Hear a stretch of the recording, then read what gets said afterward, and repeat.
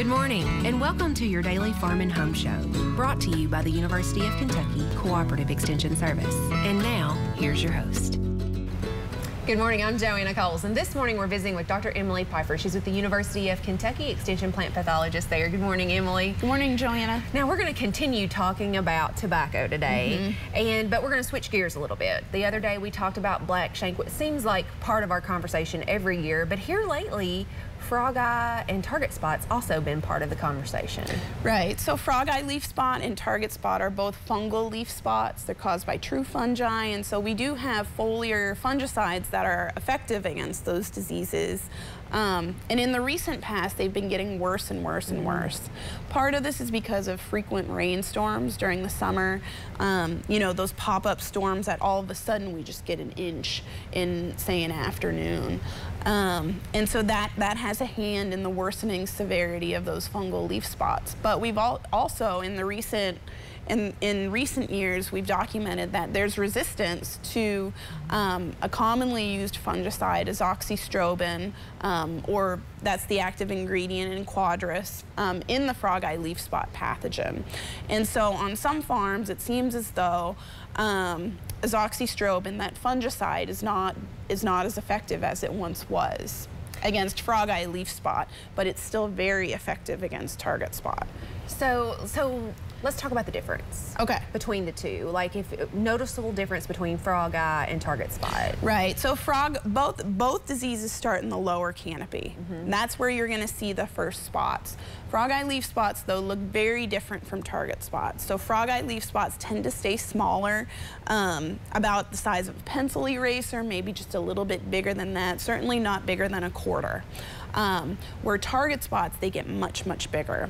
The color of the spots is different too. So frogeye leaf spots are surrounded by a yellow halo, and then there's like a reddish brown ring, and then the center of the spot is tan to parchment colored. Under high humidity, you can even see black specks in the very center of that tan to white part of the frogeye spot. That's totally different from target spot. So target spot is pretty much uniformly brown. When you look at it, you can see concentric rings. That's how it gets its name, because it looks like it's got kind of a target appearance, and target spots can get really, really big. Over the course of the season, and with a little bit of rough weather, the centers of target spots can fall out. If you get a target spot close to the leaf petiole, which is what connects the leaf to the stem, you'll lose that entire leaf. And so historically, target spot has been more of the yield limiting disease, and frogeye leaf spot is more of like a quality limiting disease. And you know, Emily, for the past 2 years, probably I've seen the worst frogeye that I've ever seen in my career. Right. But it seems like this year, it's not as bad.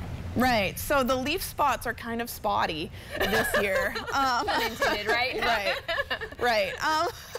And that's directly associated with our weather patterns. And so if we get, if one farm gets a heavy rainstorm and then a farm a few miles away, that rainstorm misses them, it's likely that the farm that got the rain is going to have heavier disease pressure than the one that didn't. There are other factors that are still involved. I mean, one thing that I noticed this year is that farms with really heavy weed pressure seem to have a little bit more frogeye than ones that had better control over their weeds.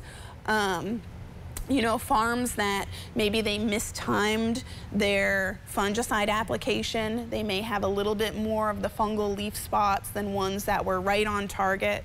And so for frogeye and target spot, we recommend getting an azoxystrobin application out there about 3 to 4 weeks after setting. So the plants have started establishing, but they're not taller than knee high.